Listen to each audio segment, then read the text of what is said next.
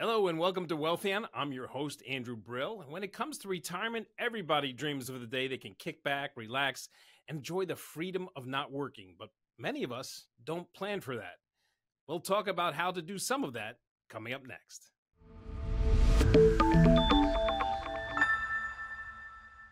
Our mission here at Wealthier is to help all of us keep and grow our money. But Wealthier is not just a channel, it's a conversation with our community. So please keep the feedback coming. If there's something you'd like us to talk about or someone you'd like to hear from, let us know.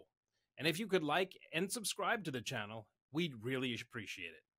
I'd like to now welcome in Brandy Maben of WindRock Wealth Management. She's a director there, and they're also one of our registered investment advisors. So if you come to wealthion.com, fill out our form, there's a good chance Brandy might be one of the ones getting back to you. Now, Brandy, we're going to talk a little bit about retirement and retirement planning. And there's so much that goes into retirement planning. There's so many different things. And I have a feeling that's one of the reasons why people don't end up planning as well as they should, because it's also confused. It's almost like walking into Starbucks and trying to order a regular cup of coffee. There's so many different things on the menu, but I'm hoping that you can break it all down for us. Welcome to Wealthion. We're so happy to have you. Thank you. I'm really excited to be here.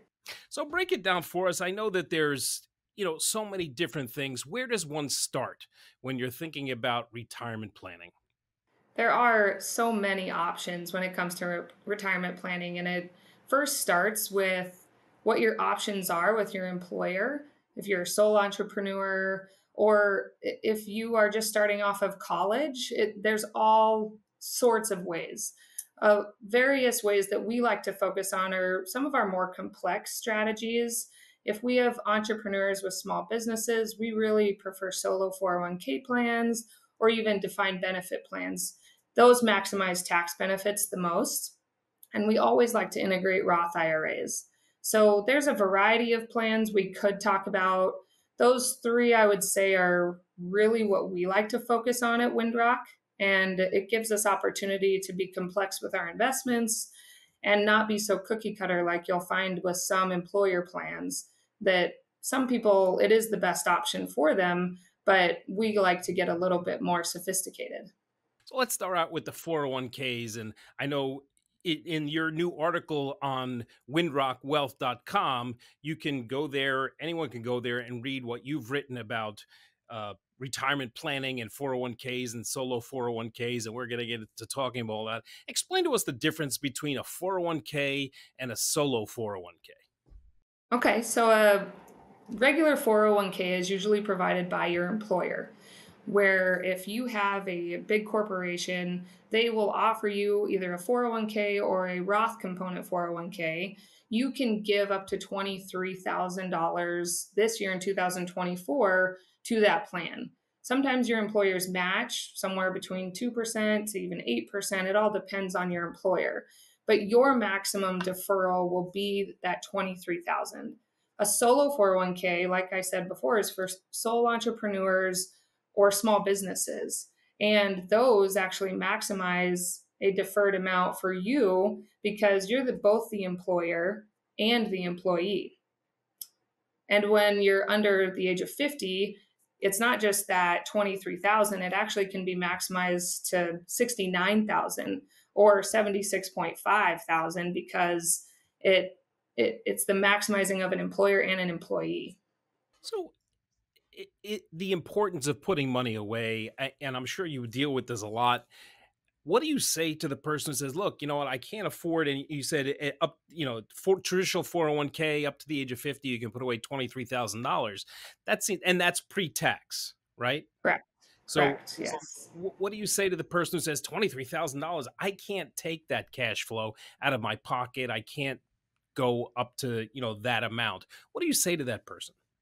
It's really all about your cash flow and the savings goal that you have. Anywhere from 5 to 20% is really a good starting base for your savings. And sometimes that's all in your 401k. Sometimes it's split up between your Roth, your 401k, and even just emergency funds. So it all depends on your planning with your advisor and making sure that that percentage is planned out strategically. So you talked about an employer match. Yes. It's always good to, I would assume, try and put the most into your IRA so that your employer will match up to their percentage?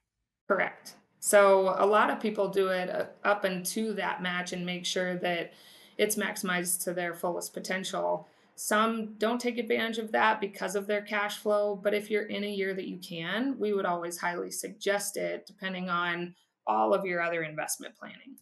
So your solo IRA versus your 401k, what kind of investments okay, you put money in there and you say, okay, you know what, that's my 401k. Does that money get invested? Does that money sit there and get just a percentage interest? How does that work?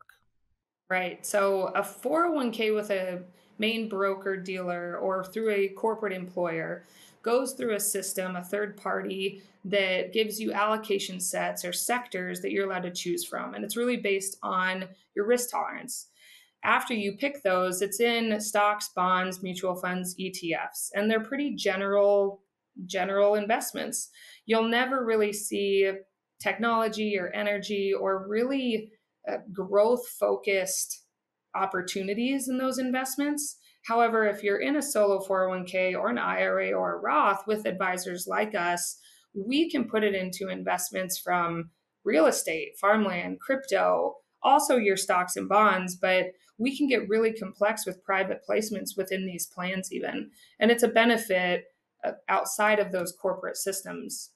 Now, when you're talking about risk tolerance, I would assume if you're younger, just starting out, you're starting your 401k, your risk tolerance, I would assume, would be a little bit higher than someone who's in their 40s or 50s and trying to protect that money a little bit, make it grow at a decent rate, but not as big a rate as you would if you were younger. Right. And that's talking about time horizon. So, whenever your time horizon is at retirement or just end of life, you want to plan on your income stream off of that timeline. So if you're coming out of college, you're at your highest risk tolerance and can really shoot for the moon. If you're in your 40s and 50s, hopefully you have been saving from retirement, but we do meet 40-year-olds that are just now starting because of their situations in the past. So again, it all depends on when that retirement deadline is. And what are the tax benefits to a 401k or a solo 401k? I would assume that there has to be some sort of tax benefit to putting this money away that you're not going to touch for quite a number of years. Right. And that's just tax deferral. So it comes out of your income that you're claiming on your taxes each year. So if you do put the maximum of 23,000 in, you get to take that straight out of your income and subtract it. So that's pre-tax dollars. Correct. Yes. So explain to us then the Roth portion of that. There's a Roth 401k, Roth IRA. Explain to us what the Roth portion of all that is. Right. So if you go to your HR rep or your employer planning company, they'll let you know if you have a Roth component to your 401k. Not all of them provide that, but basically you're putting that money in pre-tax. So you are or after tax. So you pay the tax on it and then you put it in this fund to grow tax free. There's a ton of benefits to that. If anyone knows about the simplicity behind compounded interest, you could be in your 20s, save only $8,000 a year, and with compounded interest, be a millionaire by 65 and not pay any tax on that money when you withdraw it. If you're in a deferred account like a regular 401k, come 65, you will have to pay taxes on that amount that was growing. So a Roth component has a lot of benefits there. So the Roth component, you don't have to pay tax on any of the gains because you've put the money in pre-tax. Because you put it in after tax. Right, So after you, tax. yeah, so we already paid the taxes up front, meaning it's growing tax free inside the account. But what happens to the portion that you've gained? Let's say you've put $10,000 in, it's now grown to $100,000. Is there a tax component to that $90,000? There's not. So Roth IRA. I'm going to open up a Roth IRA tomorrow, or maybe after this interview. But Right. how does one open up a Roth IRA? Now, if you're not if your employer doesn't have that Roth IRA component, a Roth 401k component, how would someone go about opening up a Roth IRA, or could they open up a Roth IRA? They can. There are income limits to funding a direct Roth IRA. However, there are ways around it, which we call a backdoor Roth. And there are ways to fund it no matter what your income level is. So we recommend everyone open a Roth IRA. For you, for instance, if you have an IRA and you're above the limits, which is 161,000 for individuals, 240,000 for married couples, if you're above those limits, open an IRA and a Roth, fund the contribution to your IRA. On your taxes, make sure that that is a non deferral contribution, and then you shift it right over to your Roth. So that's not going to be the same amount as a 401k Roth up to that 23,000, but it is $7,000 to $8,000 this year, depending on your age, and that accumulates over time. So we recommend anyone open that up. So if an individual has a job, and I'm thinking about my kids actually, they've both of them who are out in the working world have opened up Roth IRAs. You can do that individually. You don't need an employer that has some sort of pension or 401k program to be able to do that. And you can open that up by yourself, couldn't you? Correct. So any custodian has those accounts available to open, and any financial advisor can also help you. And those limits, you should try and maximize those each year. It's only about $7,000, I think, that you can put into your Roth IRA, but it's post-tax dollars, and it just grows without any tax consequence. Exactly. Right. Yeah.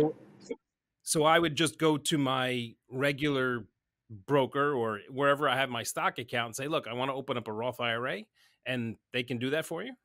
Yeah, you'd come to WindRock, obviously, and do it. But you just ask them to open an IRA and a Roth, and they should advise you on what limits you have and which direction to go, whether it's a direct fund to the Roth or a backdoor Roth. Correct.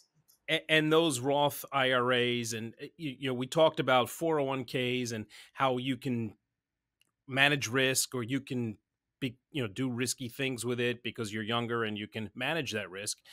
Can you do the same with a Roth? Is there places you invest with your Roth IRA money? Yes, but any place you want within an IRA like WindRock. So if you are with more of a set broker that really only gives you sectors to be in, like the stocks and bonds and mutual funds, you're going to be pretty locked in. But if you find an advisor that can do private placements, the sky's the limit. We like to get into crypto at WindRock, and we got in when the new Fidelity fund just got approved and are seeing incredible gains on that already. We're going to hold on to it for a while, but as soon as we sell and see that growth, there's going to be absolutely no tax. Explain to me other things WindRock invests in or looks at. As in, you mentioned crypto. Obviously, there's some stocks, maybe some sectors. Are there other things that WindRock looks at and says, "Oh, you know what? This might be a good investment. It might be a private equity thing or something like that." Are there other places that WindRock can put someone's retirement money to put it to work for them?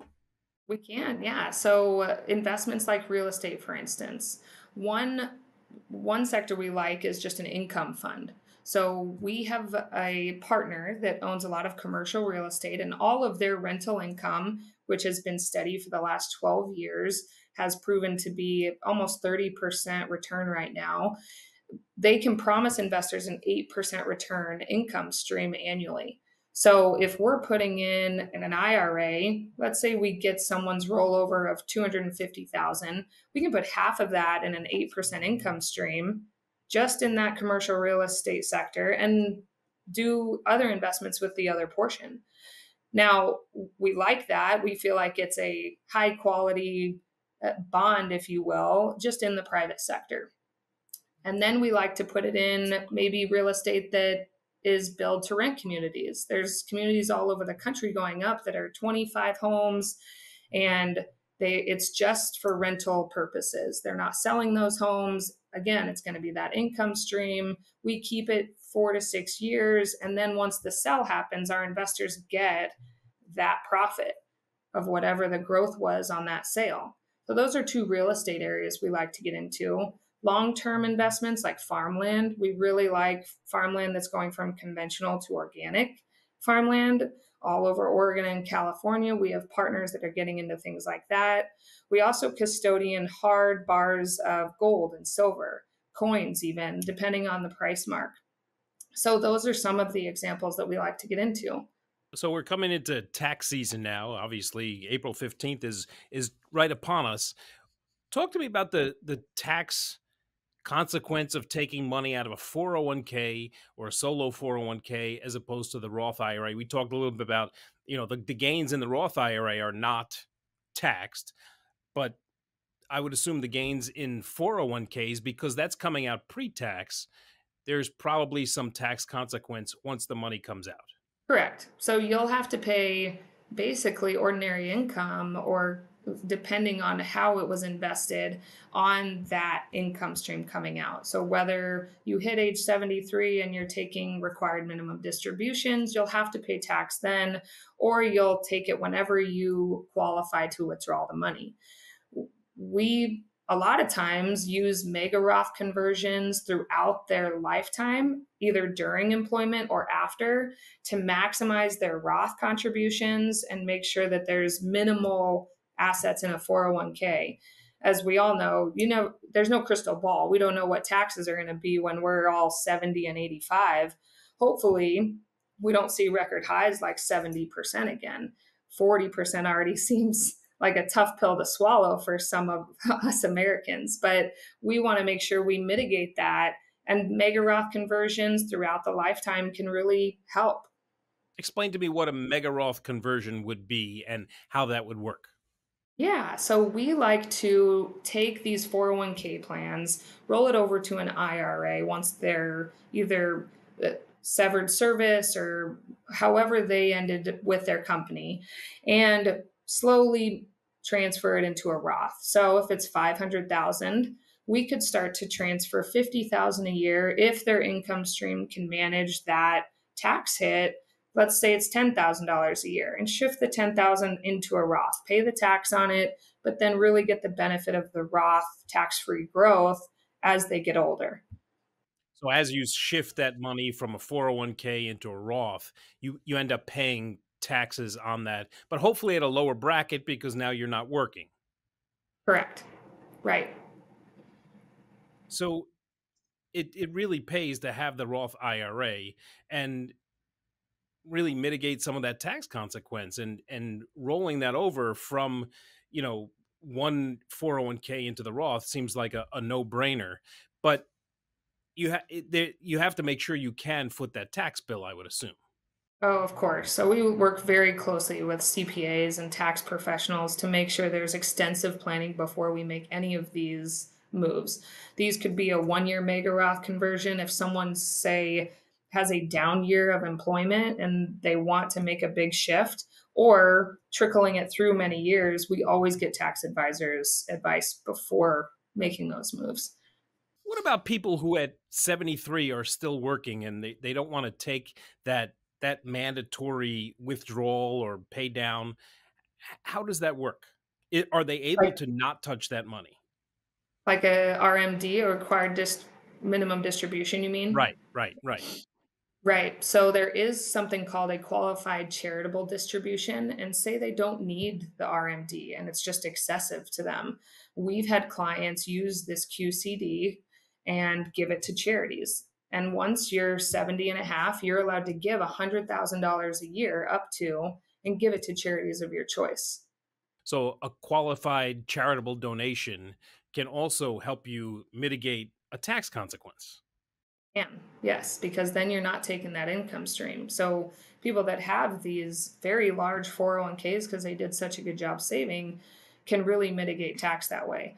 And if you have certain charities that you really appreciate, it can really benefit you and the charity. So my husband actually works in college athletics, and there's a big push to get donations from fans, and they get a lot of perks with those donations, like traveling with the basketball team, better seats. They move up a ranking and get more privileges, like going to private practices, meeting the head coach. So they can donate to qualified university athletic departments, even, and then benefit from that. So we had a client that, huge fan, and he wanted to give a massive donation to the university, and we made it into a mega Roth conversion where the QDC was $100,000 one year, which you can take that in November, and then you can do another one in January of the next year. There's $200,000 into that donation that you get all the benefit points of. Again, that's with athletics. Not every charity has such perks, but for all of our athletic fans out there, that is a move you can make when you're in your retirement years and want to enjoy the hard-earned savings that you have. Let's say you're still working, but you have to take that minimum amount per year. Is that something an employer could match? If you say, you know what, I donated X amount of dollars, it doesn't matter where you donated it from. It could have come from your IRA. An employer could actually match that money. Yes, many do match that money actually. A lot have shied away from it as different tax rules have changed within the government, but there are many corporations that match it if you ask HR. So explain to me the solo 401k and a SEP IRA, SEP IRA. How do those differ? You know, in various ways, I like the solo 401k because it can involve your spouse. And you can make them an employee if you're a single entrepreneur and you don't have to worry about their retirement on your own. So, athletics, again, I work with a lot of coaches, and a lot of them are W 2 employees within their university, but they host camps on the side. And those camps can make $100,000 or more. And if they really don't need that income stream during their coaching career, a solo 401k maximizes their benefits and their spouse to an extreme amount compared to a SEP. A SEP has different tax rules and different limitations there can be a lot more complexities behind it. It's not a bad plan. I just prefer solo 401k for small businesses or solo entrepreneurs at this point. All right, so we've talked about 401ks, we've talked about Roth IRAs. You go to somebody, you go to your employer and you say, okay, you know what, I want to sign up for our pension plan. They say, fine, we have a defined benefit plan. What exactly is now the defined benefit plan as compared to these other things? Right. So if you're an employee getting into a defined benefit plan, your hope is that you're with that employer for longer than 5 years, sometimes longer, depending on their vested schedule, and you qualify for a pension plan when you retire. A lot of state systems have this to where if you give for a certain amount of time, you get a certain income stream come the end of retirement. Now, those can get very cumbersome and complex, and there's a lot of administrative work behind it if you have a lot of employees. We personally work with a lot of employers who started alone or with just a couple of employees. Now, there are a lot of complexities to building that, depending on your age, which usually you want to be older than all of your employees by a significant amount to really benefit from the contributions you're making. It also depends on your retirement age and your goal of what you want that fund to be at the end. So, when we work with sole entrepreneurs that are making a significant amount of money a year, they can put away a deferred amount, like we talked about that deferral 401k. They can put up to, last year I did one of $380,000 just from one company into this defined benefit plan. That's a significant amount of savings on a year that employer was paying too much tax as it was and really needed to mitigate it. Is there a benefit to the company for having a defined benefit plan as opposed to having everybody contribute to a 401k or something like that? Just the amount mainly. So it's going to be a tax deferral for the company and it'll be a tax benefit for the employer no matter what. The amount is significantly increased with a defined benefit plan. So that's where the main benefit is.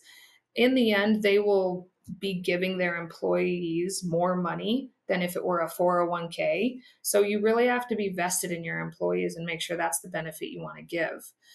A good plan is usually 80% of the funding will go to the employer, 20% will go to the employees by the end.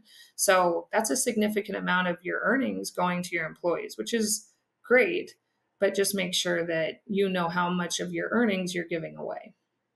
Today, Brandy, we have Generation X that doesn't seem to like to stay in a job for that long. Let's say they stayed in the job long enough to join their 401k or their defined benefit plan, and they have some money put away, but now they're changing jobs. What happens to that money that was sitting in the 401k that was being managed by the company or went into the company's brokerage account? Right.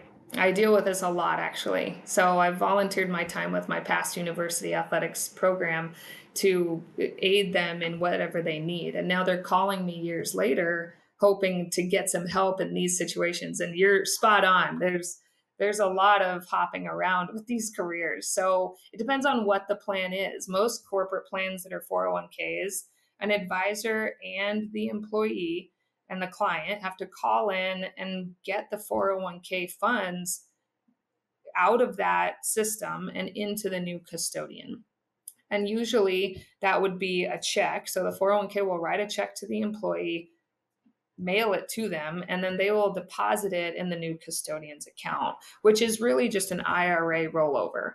They'll take a 401k, put it into an IRA rollover, and it has no tax implication whatsoever. It's very advantageous to do this, as if you leave it in a 401k employer plan, you're stuck in that system where they're looking for minimal growth and safe growth. You're never going to shoot for the moon in those systems. So getting it out, rolling it over is really beneficial for growth. So it's similar to an individual opening up a Roth IRA. I would assume you just go to you go to WindRock and you say, "Hey, look, Yes. I want to. I'm getting better at this." You go to Yes. WindRock and you say, I want to open up my own 401k because I'm taking my money out of my company's 401k. It's as simple as that. You just go to you guys and say, "This is what I want to do." Exactly. And you can even do that with some companies in the middle of working with them. So if you talk to your advisor, you've been with your employer for 5 years, let's say, you like the growth, it's about 4%, but you're really ready to make some moves with that money. You can still contribute to that employer 401k, have your advisor call in with you, get the balance that is currently in there and roll it over to that IRA with your advisor at WindRock. So that's an easy way to start to diversify your investments as well. How often do you deal with the person who's watching their 401k like a hawk and then calls you up and say, "Brandy, oh my God, I the stock market's doing really well, but I know the crash is coming. How do I protect myself?" How often do I deal with that? It's so personality based, right? So some personalities love to feel like they have control over all of these things, and some people never want to look at it because it makes them lose sleep at night. I deal with both, and there's always a psychology to finance. Good thing one of my degrees in college was psychology, so I try to calm them down, explain our macroeconomic beliefs. Our team does a ton of research when it comes to this. So we're always on top of when we think things will happen, why we're investing the way we are, and try to mitigate those emotions as much as we can. But it's bound to come about with different personalities you work with. And I will mention that you guys do a ton of research between you, Chris, and Brett. If you go to windrockwealth.com, you can see all their research and read it for free. You can get on there and really take a look and know what you guys do. So I really appreciate that. So minimums again. I just want to go over minimums. You said the defined benefit plan. There's much larger minimums. Is that what the company contributes? Can you also, as an individual, contribute to the defined benefit plan? It depends on how it's set up. Those plans, if you've seen one plan, you have only seen that one plan. There could be 50 different ones within a 10-mile radius, depending on the company. So TPAs usually have a team of analysts ready to make the plan a custom fit to the employer and what they want in the end. Now, some of these, the employer gives all the money and it's in a pooled account, and no employee is ever giving money to it. It's just accumulating under that employer. And when the time comes, you get your portion of that. there are different defined contribution plans that you can put into it that are linked to defined benefit plans. But again, it gets very cumbersome, very complex, and those have to be dealt with individually. Is it ever too late to start a 401k? I know there's a lot of people say, "Oh, you know what? I blew it. I should have started this when I was 25, and now I'm 50." Is it ever too late? How do you advise the person who thinks, "Oh my God, I'm never going to be able to retire because it's too late"? Uh, Right. And I hope 50 isn't old for people because I still think it's young and that's going to be my my viewpoint forever. But it's never too late to start these plans. It's all depending on what you want in your investment strategy. So if your time of life is in a time where you're making more money than ever and you want to mitigate that by deferring tax, 50 could be the perfect age to start a 401k. If you're at a phase of not making a lot of income, a Roth could be a perfect time right then. It really depends on your lifestyle, your employment, and where you're at. So there's amazing tax benefits now that we're getting into, or we're almost to the end of tax season, but it's right around the corner. There's amazing tax benefits for putting money away, for saving money, for all these different vehicles for retirement. Tons of tax benefits. And again, it depends on which ones you're taking advantage of and what you want to see at the end of the day on your filing. CPAs always have to help with that, but that's that's one of the strategies WindRock loves to work with. And it's always part of our holistic planning. We really deal with CPAs constantly to make sure that our clients are getting exactly what they need with tax efficiency. Well, I know that I have learned a ton. I know that I'm going to open up a Roth right after I leave here, and I'm going to Just call I'm me. going to We'll call open one Brandy up. actually and say, "Hey, I need help here," and Right. start putting my money into a Roth IRA. And thank you so much. This has been, again, if you want to read about this, go to windrockwealth.com and you can read Brandy's paper on how this all works. And if you need advice, certainly reach out. You can go to wealthier.com, fill out the forms, and we'll get you to WindRock. And they are our registered investment advisor. And Brandy will be the one helping you when it comes to your retirement. And it's never too late, obviously. And start as early as you can, I guess. And let it the earlier you start, the less you have to actually put away to get to your end goal, I would assume, right? 100%. Yes. Start Brandy, planning early. yeah. Thank you so much for joining us. Brandy, where can we find you on social media if you use that at all? I am pretty MIA on social media, I'll be honest. Too much research. I always have to be on top of research, and I'm looking at X all the time. Those little tidbits of what I like to follow are great, but currently the blog and the articles are my focus. So keep going to windrock.com and read about our macroeconomic research, and we'd love to touch base. Thanks so much for joining us, Brandy. This has been a wealth of information for me. I hope our viewers got a lot out of it. And look, it's never too late. And protect your money. That's what you guys do. And we'll try and send me your way. Thank you. Thank you very much. If you need help being financially resilient, please head over to wealthion.com and sign up for a free, no obligation consultation from one of our vetted registered investment advisors. That would be WindRock. And remember to follow us on social media for the latest news and information to help you invest wisely. Thank you for watching. And until next time, stay informed, stay empowered, and may your investments flourish.